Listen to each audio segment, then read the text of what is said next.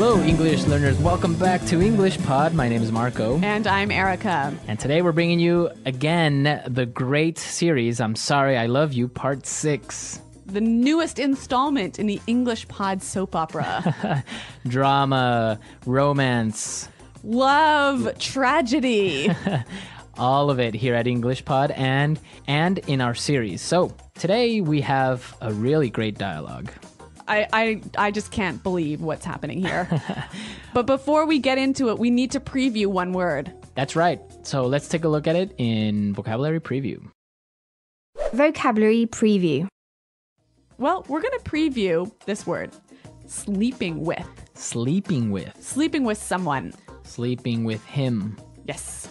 So it seems pretty easy. I mean, sleeping with, it just sounds like you are in bed with somebody. Yeah, but you are doing a little bit more than sleeping. All right. So in English, this phrase actually means that you are involved with someone and have an intimate sexual relationship, right? Yes, you are in a relationship with someone and you are having sex. Exactly. So be careful how you use it, because I know that sometimes you want to translate and just say, well, they are in the same bed together, but it's not that they're having sex. Right. So most of the time in English, the phrase sleeping with means sex. Right. Okay. Sleeping with. Be careful. Okay. Well, let's find out. Why are we talking about sleeping with? Well, obviously somebody is sleeping with somebody. So let's listen to the dialogue and then we'll come back and talk about it.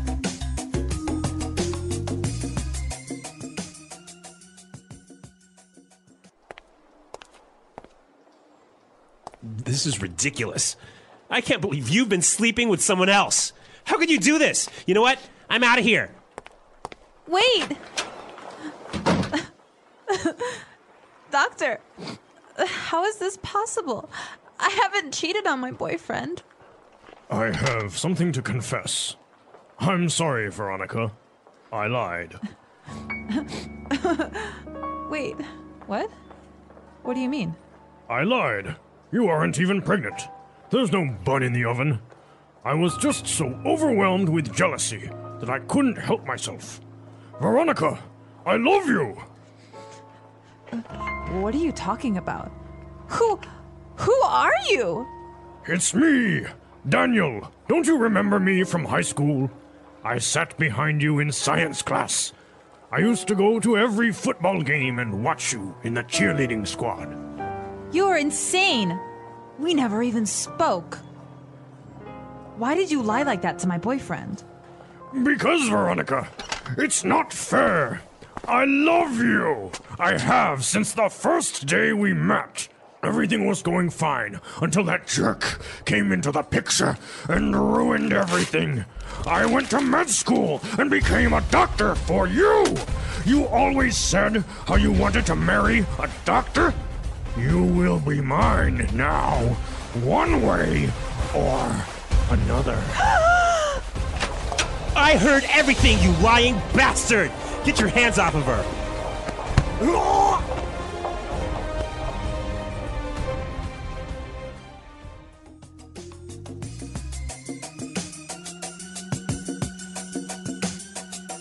Scandal again.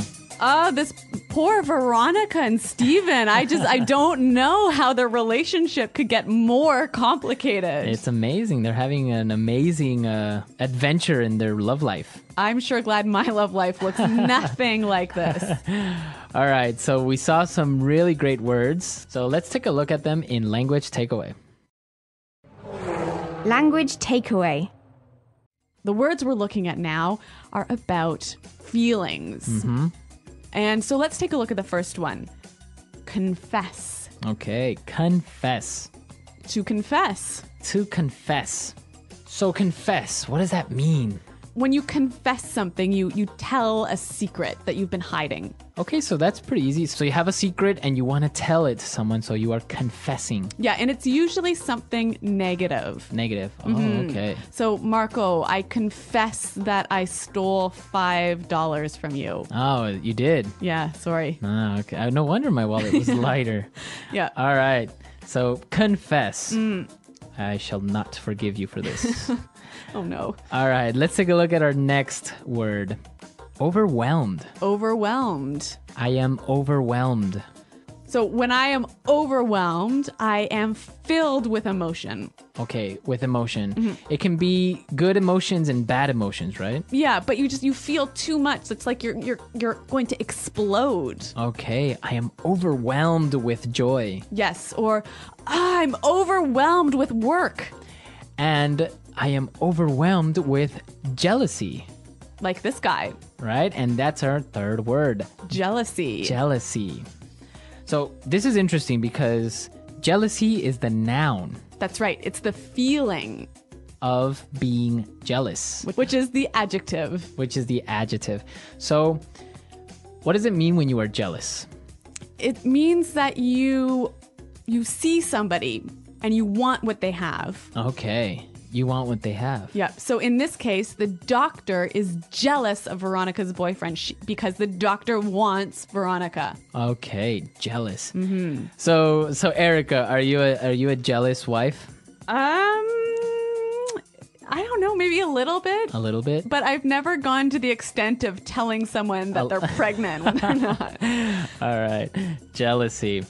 Okay, and let's take a look at our next two words, which are actually kind of insults, right? Yeah, they're not very kind words at all. Okay, but you got to learn them anyways. Yeah. Okay, let's take a look at this one. Jerk. Jerk. He's a jerk. Jerk. Jerk. Jerk. So, what does it mean if someone is a jerk? A stupid and mean person. Plain as simple as that. Yeah. Stupid and mean. So, can a woman be a jerk? It's mostly male, but now it's becoming more common to use with women as well. Okay, so I can say he is a jerk or she is a jerk. Yeah, but it is more common for men. Okay. And now let's take a look at our last word. You lying bastard. Bastard. Bastard. Bastard. Wow, this is pretty strong as well. Yeah, you got to be careful about this one. This one Okay. is almost a swear word. Almost. Yeah. It's not like on the line. Yeah. So what does it mean if you call someone a bastard? Well, literally, it means your mother and father were not married when you were born. When you were born, exactly. So it is a pretty big insult. Yes. A little bit, I guess.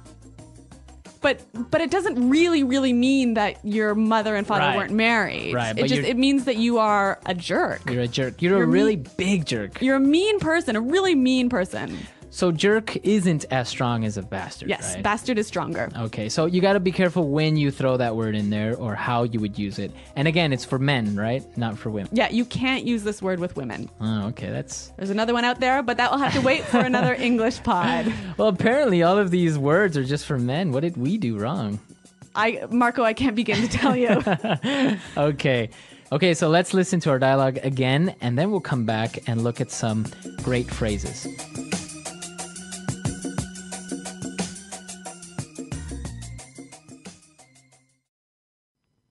This is ridiculous.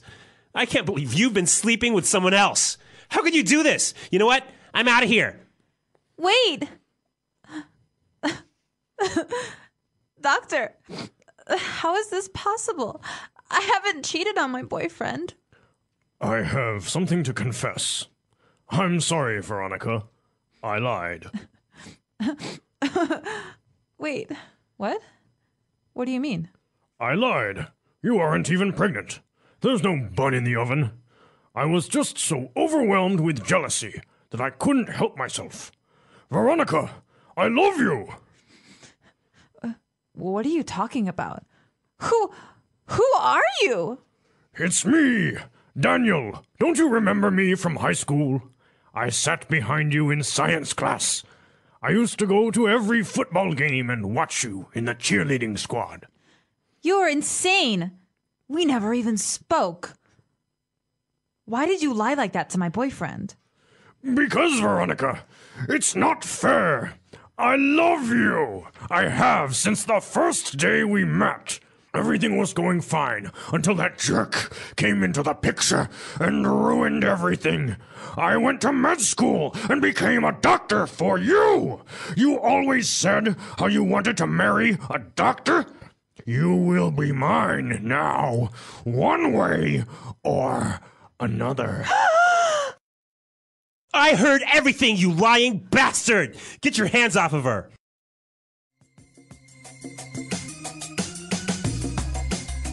All right, so great stuff. Jerk, bastards, all that good words going around. But we've also got some amazing phrases. So why don't we take a look at those now in Fluency Builder?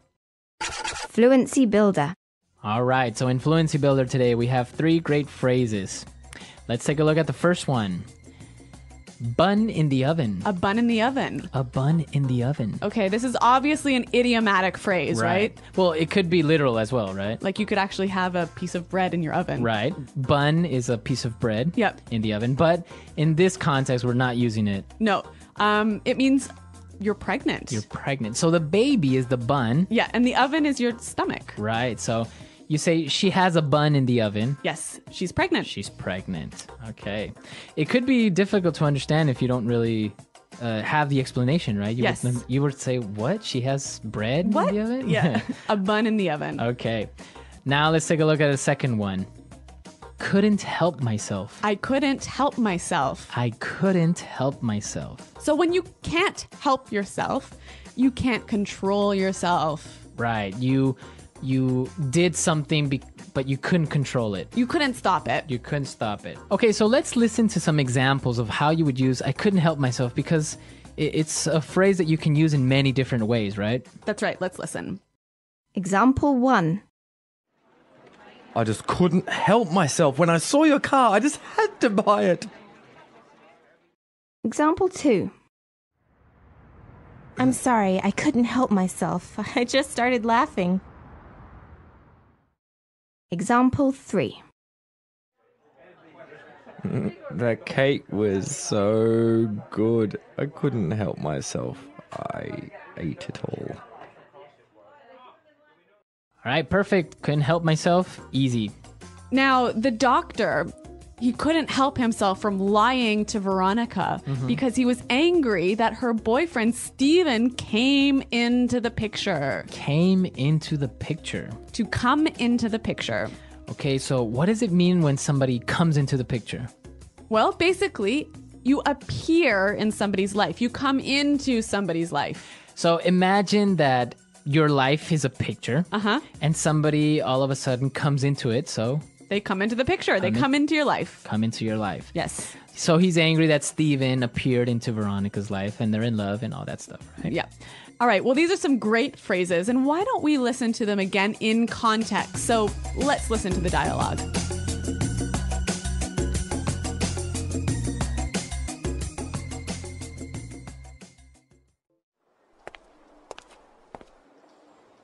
This is ridiculous. I can't believe you've been sleeping with someone else. How could you do this? You know what? I'm out of here. Wait! Doctor, how is this possible? I haven't cheated on my boyfriend.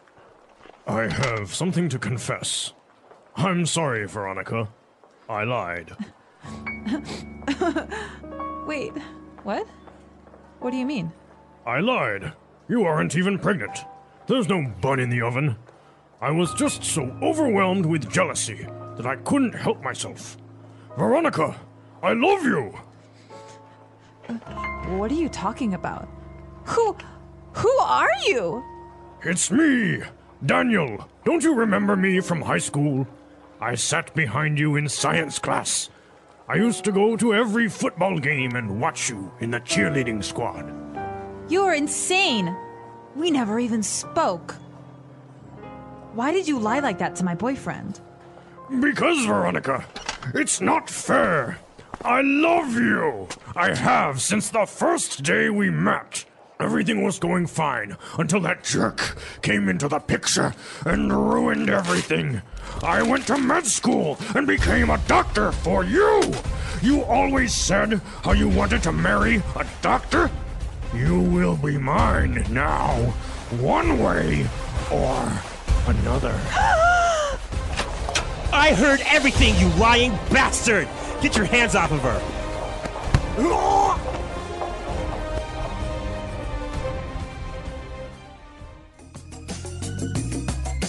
Okay, so Veronica's not pregnant. That was a close one. Yeah. Okay. Phew. Actually, they're not married. So this is a very controversial topic, right? Yep. Being knocked up. Yes. Nice phrase. Nice phrase. So there's a lot of interesting phrases and ways you can talk about pregnancy. So if you're knocked up, you're pregnant. Right. So you could hear that in movies. It's Yeah. not really, I would say, a proper way of saying. No, it's not right? that polite because Right.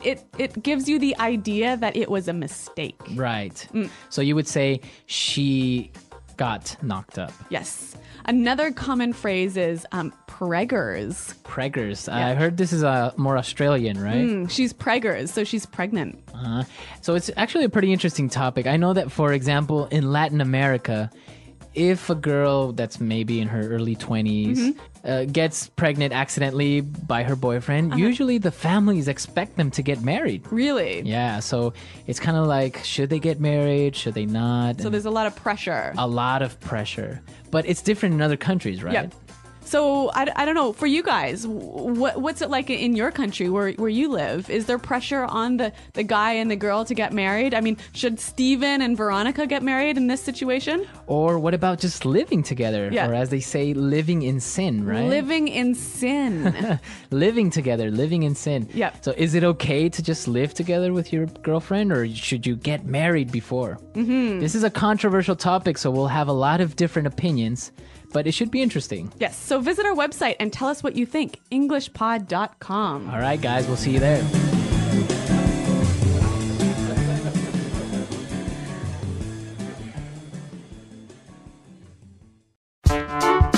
The English Pod Audio Review. Listen to the meaning, then say the vocabulary word.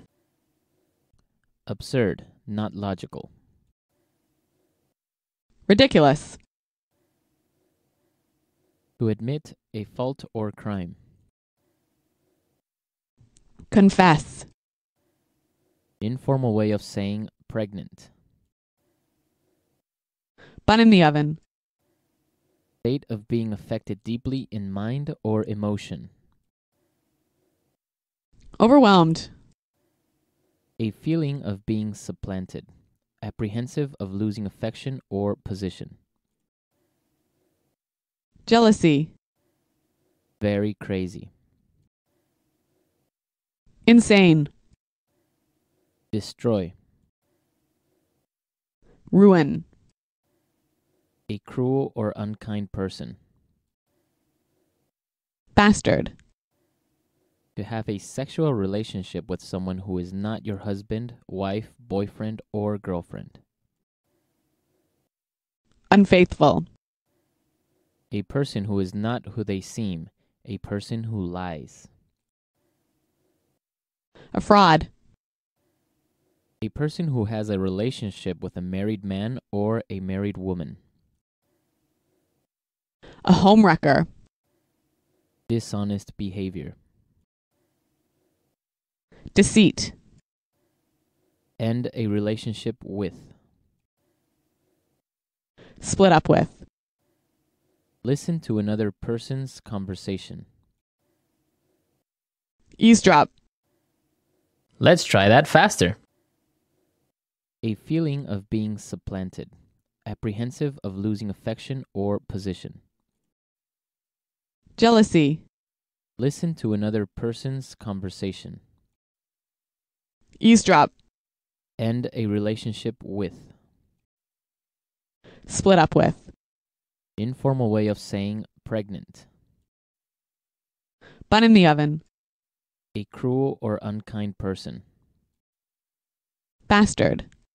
Destroy. Ruin. To have a sexual relationship with someone who is not your husband, wife, boyfriend, or girlfriend. Unfaithful. A person who has a relationship with a married man or a married woman. A homewrecker. Absurd, not logical. Ridiculous. To admit a fault or crime. Confess. Very crazy. Insane. Dishonest behavior. Deceit. State of being affected deeply in mind or emotion. Overwhelmed. A person who is not who they seem. A person who lies. A fraud. Now say the word and hear it in a sentence. Confess. Barbara confessed to me that she stole the wallet. Confess. I have to confess something. I'm in love with. Confess.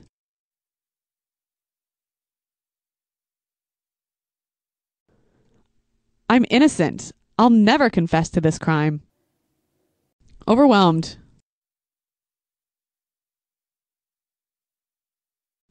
I was overwhelmed with joy when I discovered my wife is pregnant.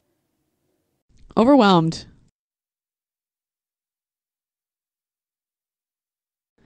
She is overwhelmed with sadness since her dog died. Overwhelmed.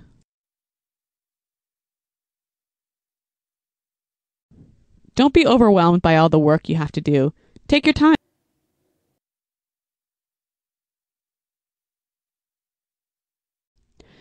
I don't want to talk to you anymore. You are a jerk.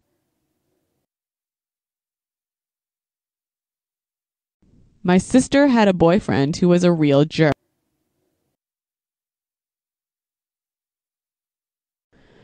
I don't mean to be a jerk, but can you leave my house?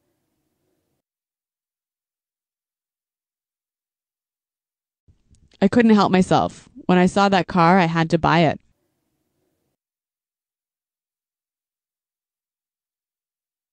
I'm sorry. I couldn't help myself. I just started laughing.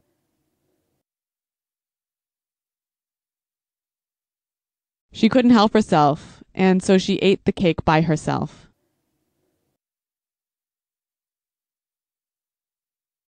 I had a happy life until my mother-in-law came into the picture.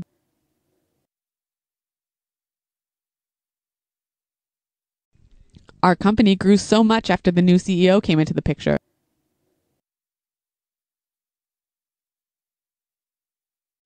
My life feels complete now that you came into the picture.